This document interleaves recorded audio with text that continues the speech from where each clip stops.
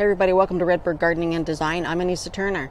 Doing spring cleanup in the yard now. North Florida is really starting to warm up. Spring has definitely popped. Most likely we're not going to get a really heavy freeze, so I'm going to start cleaning up. My banana is looking rough, and I'll show you how to do a technique called chop and drop. Here's the banana. I know it looks really sad and pathetic, doesn't it? So this top growth has definitely died down. And I'm going in and checking it. It's still firm, but I got a little bit of a squishiness too. So I'm going to take a tool that I have is very similar to a machete, and I will literally chop it and drop it down here. So whatever I take off will break down and drop nutrients into the soil beneath the banana itself.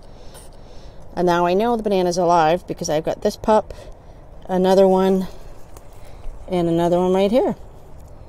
So make sure when you're doing this, folks, wear safety glasses and make sure area is clear, nobody's around, a dog's not around, because when you swing this, you could take somebody's arm off or hurt them really badly. So careful when you're using tools like this. Literally chop and drop.